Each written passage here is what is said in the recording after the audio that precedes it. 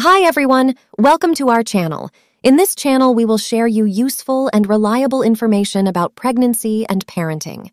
In today's video, we're going to talk about some of the signs that may indicate that your baby is not healthy in the womb and what you can do if you notice any of these signs. But before we start, please subscribe to our channel and hit the bell icon to get notified of our latest videos. Let's get started. Pregnancy is a wonderful and exciting time, but it can also be stressful and worrying, especially if you are concerned about your baby's well-being. That's why it is important to be aware of the signs of a healthy and unhealthy baby in the womb and to seek medical help if you have any doubts or questions. First, let's talk about some of the signs of a healthy baby in the womb. These include 1. Movement. A baby starts moving after 5 months of conception. The first fetal movement is called quickening. A 6-month fetus responds to sound through movement. Around the 7th month, the fetus reacts to stimuli, such as light, sound, or pain. By the 8th month, a baby starts changing her position and kicks more frequently.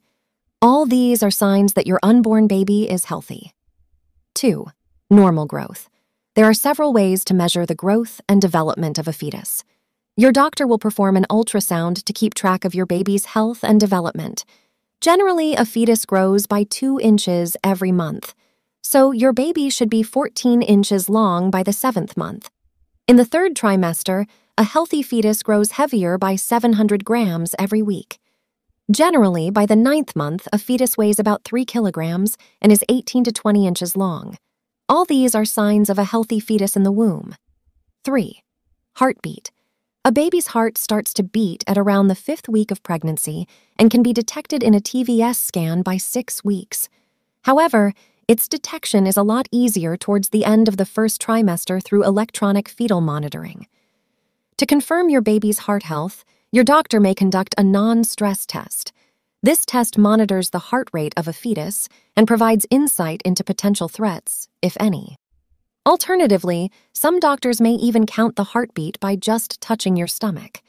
A healthy heartbeat ranges between 110 to 160 beats per minute. 4.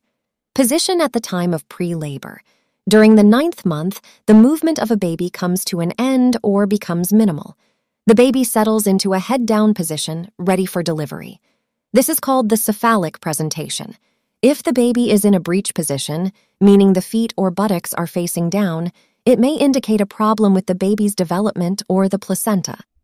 In such cases, your doctor may try to turn the baby manually or suggest a cesarean section. Now, let's look at some of the signs of an unhealthy baby in the womb. These include 1. Decreased movement. If you notice that your baby is moving less than usual or not at all, it may be a sign of distress or lack of oxygen. You should monitor your baby's movements daily, especially in the 3rd trimester, and count the number of kicks or movements in an hour. If you feel less than 10 movements in 2 hours, you should call your doctor or midwife immediately. They may ask you to come in for a checkup or an ultrasound to see if your baby is okay. 2. Abnormal growth. If your baby is growing too slowly or too fast, it may indicate a problem with the placenta, the umbilical cord, or the baby's chromosomes. A condition called intrauterine growth restriction, IUGR, occurs when the baby does not receive enough nutrients or oxygen from the placenta and is smaller than expected for the gestational age. This can increase the risk of complications such as low birth weight, premature birth, stillbirth, or birth defects. A condition called macrosomia occurs when the baby is larger than normal for the gestational age. This can be caused by maternal diabetes, obesity, or genetic factors. This can increase the risk of complications, such as shoulder dystocia, birth injuries, or cesarean section. 3. Variations in heartbeat.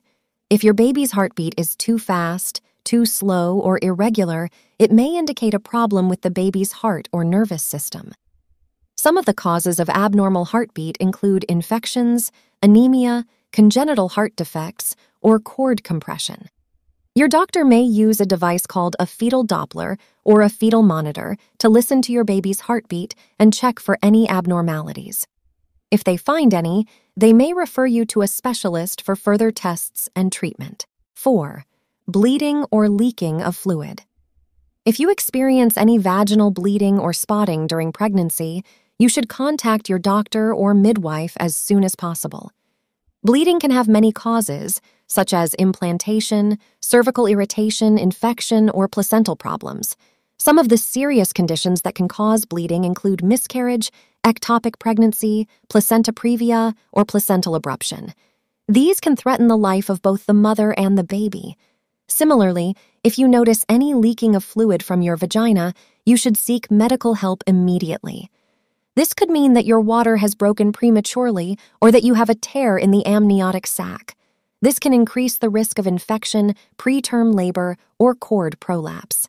If you notice any of these signs of an unhealthy baby in the womb, you should not panic, but you should act quickly and get medical help. Your doctor or midwife will examine you and your baby and perform the necessary tests and scans to determine the cause and severity of the problem. They will also advise you on the best course of action and treatment options. Depending on the situation, they may suggest some of the following interventions. 1. Medications. Your doctor may prescribe some medications to treat the underlying cause of the problem, such as antibiotics for infections, steroids for lung development, or blood thinners for clotting disorders. They may also give you some medications to prevent preterm labor, such as tocolytics or progesterone. 2. Bed rest. Your doctor may advise you to rest in bed or limit your physical activity to reduce the stress on your baby and the placenta. This may help improve the blood flow and oxygen delivery to your baby and prevent further complications. However, bed rest is not recommended for everyone and may have some side effects, such as muscle loss, bone loss, or depression. You should follow your doctor's instructions and ask them about the benefits and risks of bed rest for your specific case. 3. Monitoring. Your doctor may suggest that you monitor your baby's movements and heartbeat at home or in the hospital. This may help detect any signs of distress or deterioration in your baby's condition and allow for timely intervention. You may be asked to use a device called a kick counter or a fetal monitor to record your baby's movements and heartbeat. You may also be asked to come in for regular checkups or ultrasounds to measure your baby's growth and development. 4. Delivery. If your baby's condition is critical or does not improve with other treatments, your doctor may decide to deliver your baby early, either by inducing labor or by performing a cesarean section. This may be done to save the life of your baby or to prevent further damage to your baby's organs or brain. The timing and mode of delivery will depend on your baby's gestational age, weight, and health status, as well as your own health and preferences. Your doctor will explain the benefits and risks of early delivery and help you make an informed decision. We hope this video has helped you understand some of the signs of a healthy and unhealthy baby in the womb and what you can do if you notice any of these signs. Remember, pregnancy is a unique and individual experience, and not every sign or symptom means the same thing for every woman or every baby. The best way to ensure a healthy pregnancy and a healthy baby is to follow your doctor's or midwife's advice, attend your prenatal appointments, eat a balanced diet, stay hydrated, exercise moderately, avoid smoking, alcohol, and drugs, and take your prenatal vitamins. If you have any concerns or questions, do not hesitate to contact your doctor or midwife. They are there to support you and your baby throughout this journey. We hope you found this video helpful and informative. If you did, please give it a thumbs up and share it with your friends. If you have any questions or comments, please leave them below. And don't forget to subscribe to our channel for more videos like this. Thank you for watching and take care.